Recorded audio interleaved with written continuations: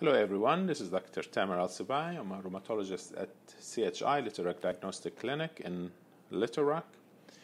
And today my topic is about Sjögren's syndrome. The reason I chose this topic because Sjögren's syndrome it's a common disease and it's frequently underdiagnosed. In my lecture I'm going to talk about the epidemiology, pathogenesis, diagnosis, management, and I'll give 2 example cases. Sjögren's syndrome, it's a chronic, slowly progressive autoimmune disease of unknown etiology. It's either primary or secondary. The primary Sjögren's syndrome, which happens without other autoimmune conditions, affects 0.1 to 4% of the population based on the criteria used. It mainly affects the exocrine glands, which result in dryness in the mucosal surfaces of the mouth, eyes, nose, pharynx, larynx, and GI tracts, as well as skin. When it affects the mouth, we call that xerophthalmia. When it affects the eyes, it's called xerophthalmia or keratoconjunctivitis sicca. It's more prevalent in women, 9 women to 1 man, and it's more common in 30 to 50 years of age. It's also more common in white population. As I mentioned in the previous slide, Sjögren's syndrome can be either primary or secondary. Primary Sjögren's syndrome occurs in isolation without other rheumatic diseases. It's usually associated with HLA DR B10301 and DR B15018 genotype. It's more commonly associated with SSA and SSB antibodies, and it's associated with extraglandular features, including parotid gland enlargement, lymphadenopathy, and lymphoma, whereas the secondary Sjögren's syndrome can occur in the setting of other rheumatic diseases, especially rheumatoid arthritis. It's estimated about 15 to 20% of rheumatoid arthritis patients have Sjögren's syndrome. It also be seen in other conditions like lupus. It's associated with positive HLA-DR. The clinical features of primary and secondary Sjögren's, especially when it comes to dryness, are similar. The manifestations of Sjögren's syndrome results from lymphocytic infiltration of glandular and non-glandular organs. Over 90% of the infiltrating cells are either CD4 T lymphocytes with memory phenotypes or B lymphocytes. The remaining 10% include other cells. These cells include plasma cells, CD8 lymphocytes, T regulatory cells, natural killer cells, or dendritic cells.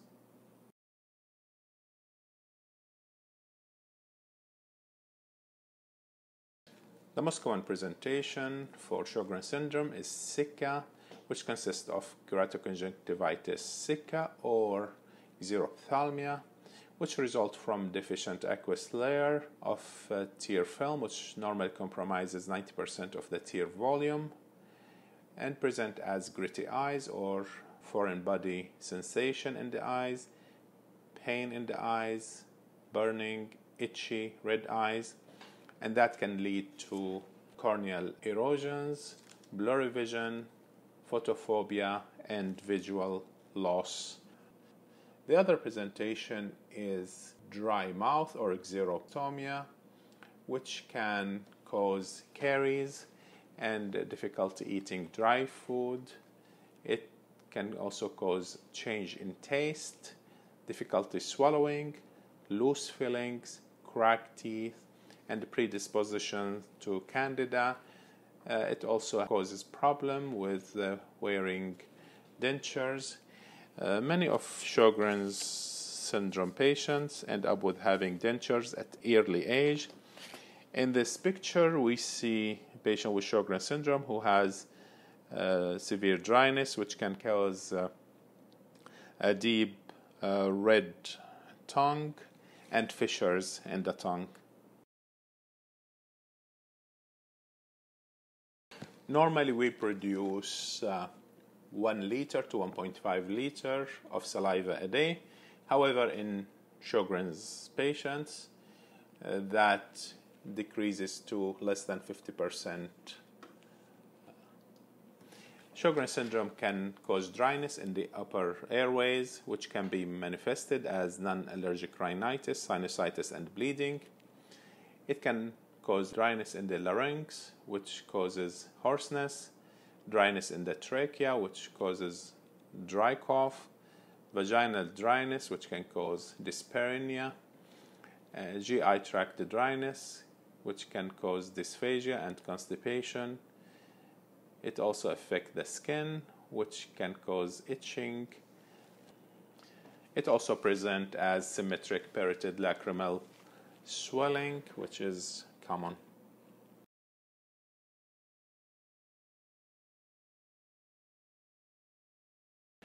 Now I'm going to talk about the extraglandular manifestations, which include arthralgias and arthritis, which resemble rheumatoid arthritis without erosions, and that's what we call Jacob's arthropathy, which also can be seen in patients with lupus. About 8 to 10% of Sjögren's patients have positive CCP antibody, but these patients end up having rheumatoid arthritis. Patients with Sjögren also can have myalgia, which is common. Fatigue is extremely common. Myositis is rare. It can affect the respiratory system. About 25% of patients with Sjögren's have abnormal PFT, but most of it is not clinically significant. We should consider Sjögren syndrome in any patient with unexplained lung disease and positive ANA. Patients also can have renal tubular acidosis, which can lead to severe potassium wasting and muscle paralysis, and it can also lead to nephrocalcinosis and nephrolithiasis. Sjögren syndrome can also cause interstitial nephritis. It rarely causes glomerulonephritis and nephrogenic diabetes insipidus. When it comes to the GI manifestations, difficulty swallowing is common, constipation is common. Patients with Sjögren have high prevalence of celiac disease. They also can have subclinical hyperamylesia and transaminitis, usually in the setting of hepatitis C infection. Vasculitis can happen, but usually it's cutaneous vasculitis and benign, and most of the time doesn't need treatment. Systemic vasculitis is rare. Other extraglandular manifestations include the nervous system. Patient can have cranial nerve involvement or can present like multiple sclerosis with imaging of the brain.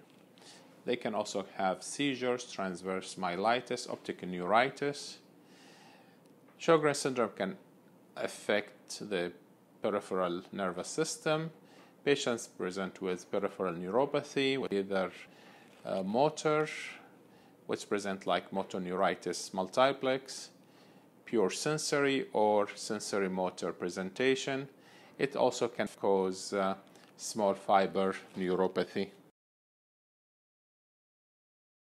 Patients with Sjögren syndrome have other manifestations, which can include fatigue, chronic pain.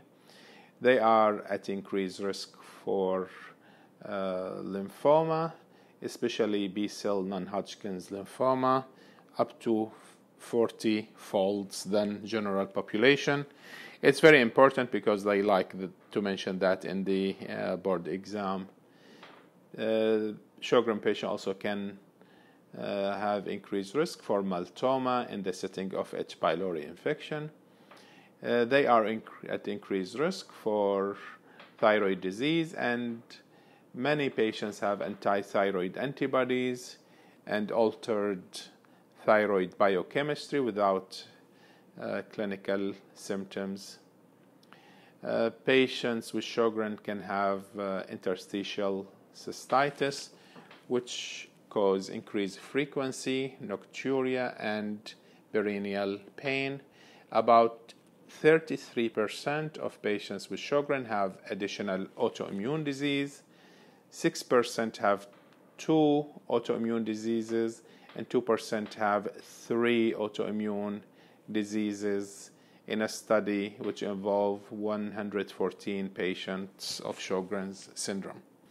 Anemia is common in patients with Sjögren syndrome. Leukopenia can affect 15 to 20%, and SID rate usually raised, whereas CRP usually normal. And this slide is a summary of the extraglandular manifestations. As you see here, 70% of patients can have fatigue. 36% of patients can present with arthralgia and arthritis. Neurologic symptoms are fairly common, and it varies between 8 to 27%. Most of it is peripheral neuropathy. Raynaud's phenomenon is fairly common.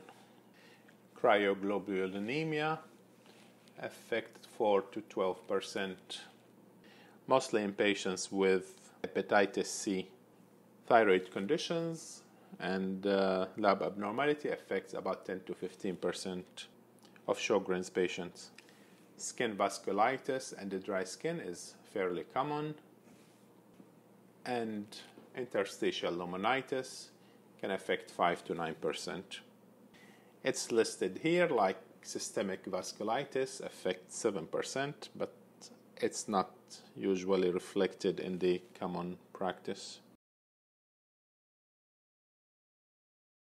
Now let's talk about the diagnosis. We'll start with the dry eyes. Usually occurs in the setting of patients complain of eye symptoms, especially dryness, and the other symptoms mentioned in the previous slides.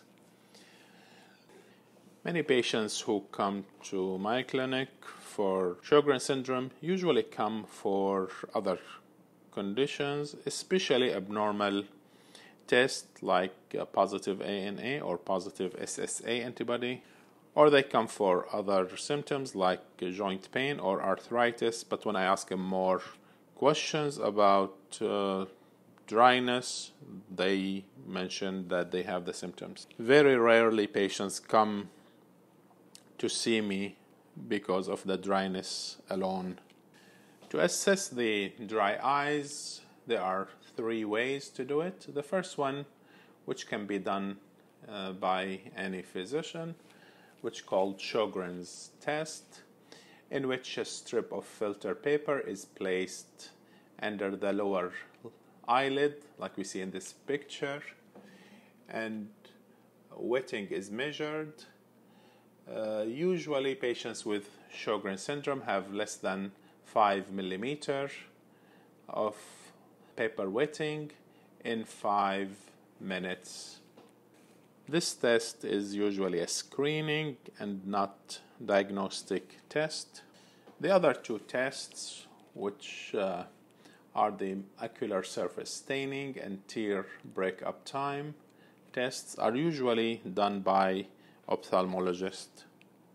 The ocular surface staining can be either using fluorescent or lissamine green dye to assess cornea and conjunctiva respectively, whereas the tear breakup time measures the disruption in the tear film.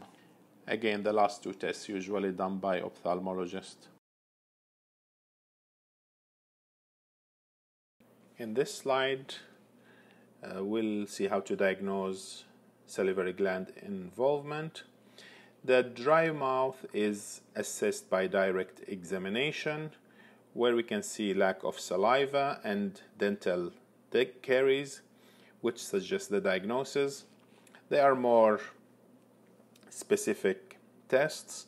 We'll start with the cyanometry, which can be used to quantitate saliva production by measuring the unstimulated whole saliva flow. If it's less than 0.1 milliliter per minute, that will meet the diagnosis of xerostomia. This test has sensitivity of 56% and specificity of 81%. Next test is scintigraphy, which utilizes the uptake and secretion of radioactive material, which injected through the IV, and quantitate salivary flow rate. It has a sensitivity of 75% and specificity of 78%. Next test is cyalography, which is used to outline salivary gland anatomy and to measure the saliva flow. However, this test can lead to pain, infection, or duct rupture. Next tests are MRI and ultrasound, which can detect the parenchymal heterogeneity.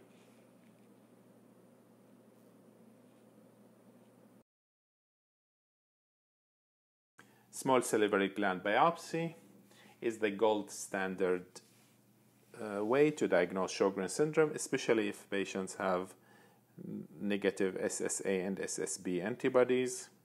It's done by making a small cut in the lower lip and removing at least 4 to 6 small salivary glands.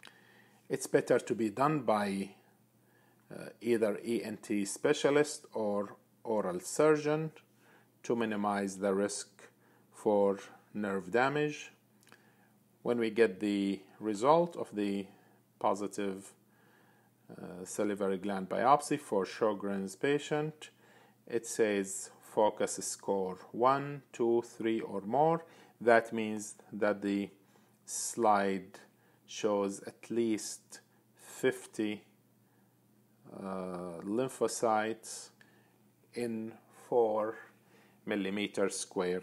In the biopsy shown in the slide, you see 2 lymphocytic foci. So in that particular patient, this patient has focus score 2, since he has 2 aggregates of 50 cells. In this slide, we see some of the antibodies involved in Sjögren syndrome. The first one is ANA, anti-nuclear antibody, which can be seen in 85 to 90% of Sjögren patient. Rheumatoid factor can be seen in 50 to 60% of patients with Sjögren's without rheumatoid arthritis. So when you have a patient who have positive rheumatoid factor without rheumatoid arthritis, ask about sicca symptoms to see if the patient has Sjögren syndrome.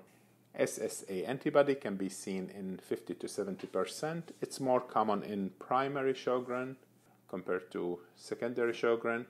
It also can be seen in systemic lupus and skin lupus.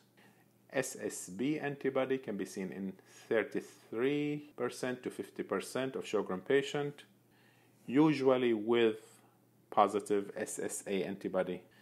If somebody has positive SSB antibody without positive SSA antibody, we have to be careful with making the diagnosis or the association with Sjögren. Both SSA and SSB antibodies can precede the diagnosis of Sjögren syndrome by up to 2 decades. A panel of new antibodies including salivary protein 1 antibody, carbonic anhydrase 6 antibody, and parotid secretory protein is being marketed as SJO test. The initial studies suggest that these antibodies may be helpful to identify seronegative patients who otherwise meet the A.C.R. criteria for Sjögren syndrome. Other lab abnormalities include elevated sedimentation rate, which can be seen in 80 to 90% of patients. As I mentioned previously, C-reactive protein is usually normal. Up to 80% of patients with Sjögren syndrome have hypergammaglobulinemia, 10% can have leukopenia, 25% anemia of chronic disease. Thrombocytopenia is rare.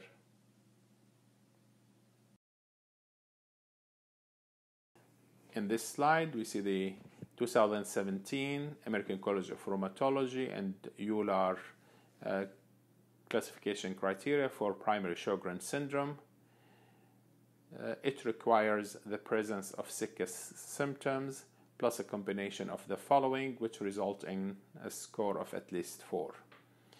We can see that the small salivary gland biopsy and SSA antibodies carry the same weight of 3.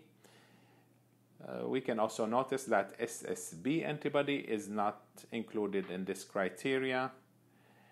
And the other thing we notice that the ocular staining score, Schirmer test, and unstimulated whole saliva flow rate carry the same weight of 1. As you saw on the previous slide, the 2017 criteria for Sjögren syndrome excludes diseases and conditions like prior head and neck radiation, history of active hepatitis C infection, AIDS, sarcoidosis, amyloidosis, graft versus host disease, and IgG-related disease.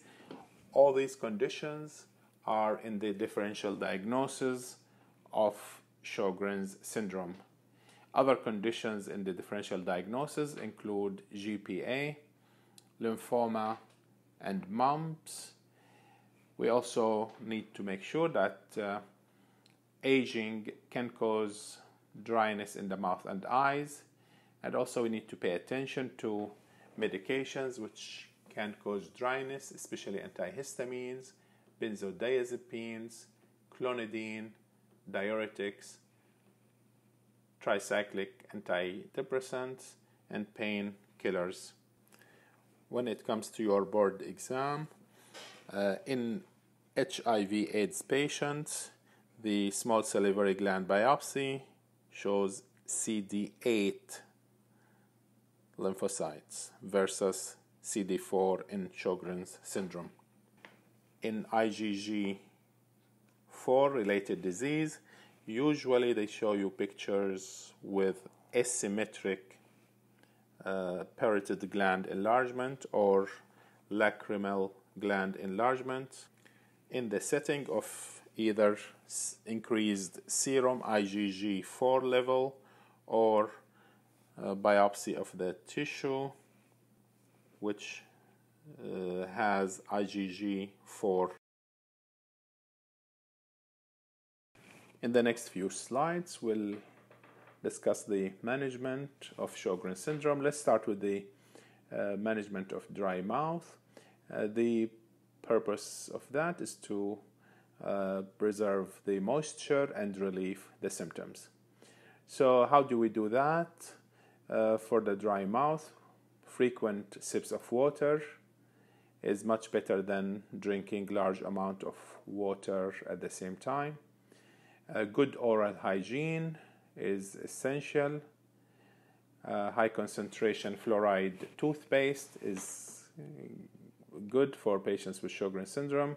Turmeric is shown in mouse models to reduce cellular infiltrates, and I advise my patients to use it. Patients also need to use sugar-free gum and lozenges, and artificial saliva or mouth lubricating sprays. There are many over-the-counter brands like Biotin, ACT, Xelimelt, TheraBreath. The patient should avoid smoking and avoid sugar-rich foods, and also to avoid highly acidic beverages, especially herbal teas and cola. And they should have routine, regular appointments with their dental hygienist. When it comes to managing dry eyes or xerophthalmia, we start first with environment modification by using a humidifier, turning off the ceiling fans, limit time at the computer, reduce caffeine, reduce smoking or quit smoking, and increase fluid intake. Next step is to use over-the-counter, preservative-free eye drops like Sustain, TheraTears, and Fresh Eyes. Some patients have to use corticosteroids, eye drops. It's usually prescribed by eye doctors, mainly for moderate and severe conditions. There are 2 FDA-approved eye drops for dry eyes, one called cyclosporine or Restasis. The other one is Leftigrast or Xedra. It's prescribed by ophthalmologist or optometrist for moderate to severe disease. Autologous eye drops can be prescribed for severe cases in which blood is drawn from the patient and then the serum is taken to make eye drops. I have many patients who use that. It's very effective. Lubricant ointments, usually used at night since it can cause blurry vision. Punctal occlusion performed by ophthalmologist, and it can delay tear clearance by putting temporary plugs followed by permanent plugs. Scleral contact lenses with moisture reservoir can be prescribed by ophthalmologist. We need to recognize and treat blepharitis if present. With regards to extraglandular manifestation management, let's start with the arthritis. We always start with NSAIDs, and if that fails, we can use hydroxychloroquine, methotrexate, or leflunomide, in addition to low-dose prednisone. For CNS manifestations or pulmonary manifestations, especially in the severe cases, as well as severe kidney involvement or systemic vasculitis, we can use high-dose steroids, azathioprine, mycophenolate, mofetil, and cyclophosphamide, as well as rituximab. It's very important to manage fibromyalgia since it's very common in Sjögren's patients.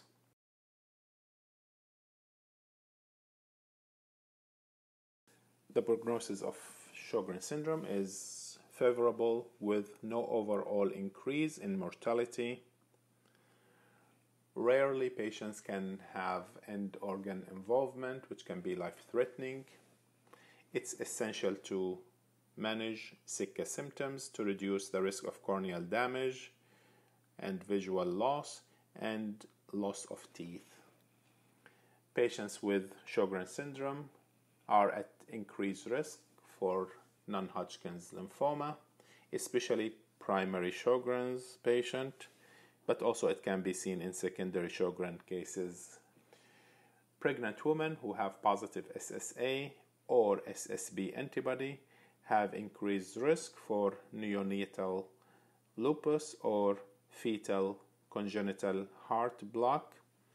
Yeah, this question can be seen in your board exam. Now let's go to the cases. The first one is 66-year-old woman who is evaluated after developing 5 dental caries over the past year. She cannot eat crackers without accompanying water. She has lost 2 teeth due to caries. She also reports scratchy and itchy eyes for 2 years and intermittent joint pain, particularly of the small hand joints, for 1 year. She takes ibuprofen as needed for joint pain with relief. On physical examination, it's significant for poor salivary pooling and enlargement in the parotid and lacrimal glands, as well as tenderness without swelling in the 2nd through 4th MTP joints bilaterally. Lab tests showed positive rheumatoid factor, highly positive ANA, and SSA antibody. Sjögren test was diminished at 3 mm. Normal is more than 5 mm. Chest X-ray was normal. Hand X-ray showed no erosions. What is the most appropriate treatment for this patient at this time? Is it artificial tears and sugar-free candies, methotrexate, pilocarpine, rituximab, or topical ophthalmic NSAID drops? Why it's not methotrexate? Because the patient's joint symptoms are well controlled by NSAIDs. Pilocarpine is a good option for dry mouth, but it doesn't help dry eyes. This can be used after trying sugar-free candies. Rituximab only used for systemic Sjögren disease complications or severe disease, which this patient doesn't have. Topical ophthalmic NSAIDs are not used in dry eyes because it carry increased risk for severe corneal disease. So the right answer is A, artificial tears and sugar-free candies. By the way, this question and the next question are from MKSAP 18. Next case is the 32-year-old woman who is evaluated for 2-year history of dry mouth and dry eyes. Her dry eyes was confirmed by ophthalmologist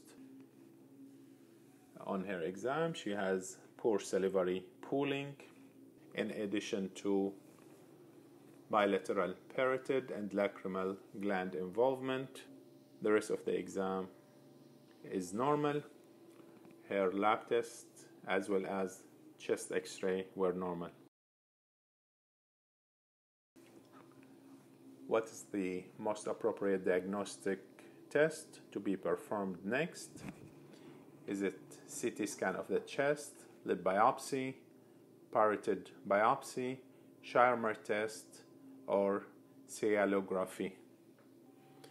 The correct answer is lip biopsy, which is the gold standard measure to diagnose Sjögren syndrome in the absence of positive antibodies. The other tests can be helpful but not diagnostic. The CT scan of the chest can be used mainly to evaluate lung disease or to evaluate sarcoidosis or lymphoma.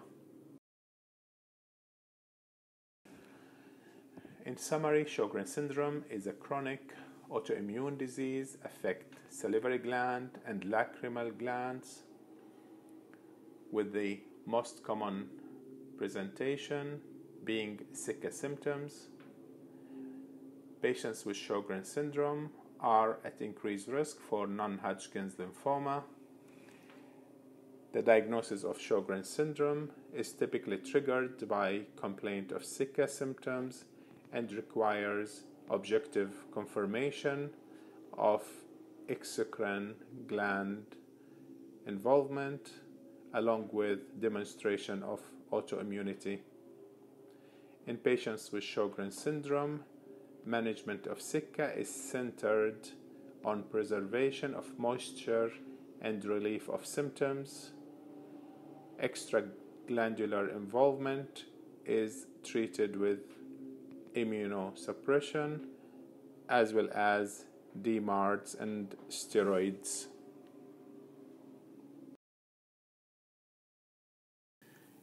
In the end, I'd like to thank Dr.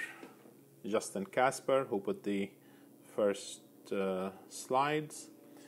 I also like to thank my son, Safi, who helped me with the PowerPoint presentation and audio. I wish all of you good luck in your boards. Please feel free if you have any rheumatology questions.